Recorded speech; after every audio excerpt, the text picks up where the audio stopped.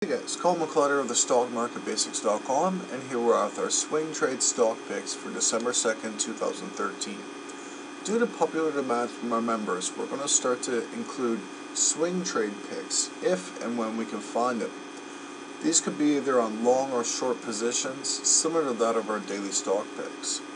In each of our swing trade picks, we will explain exactly our reasons behind choosing the stock, as well as giving traders an entry, target, and stop price.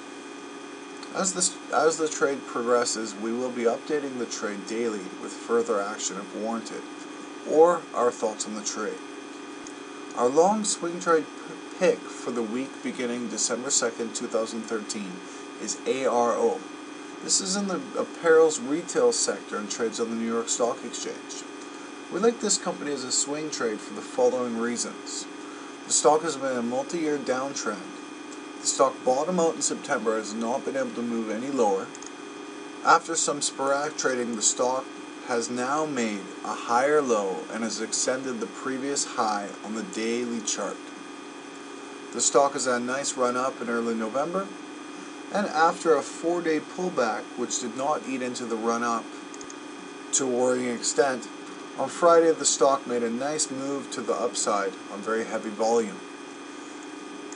For swing trades, we like what we see so far, and considering entering it on December 2nd if the stock can move in the direction we want it to. When it all comes down to it, we will be a buyer if the stock shows signs of continuation and moves up past $10.32.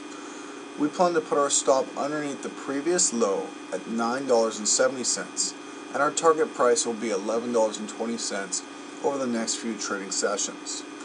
My name is Colin McClutter from the stockmarketbasics.com. Be sure to subscribe to this channel for future updates, as well as check out our website.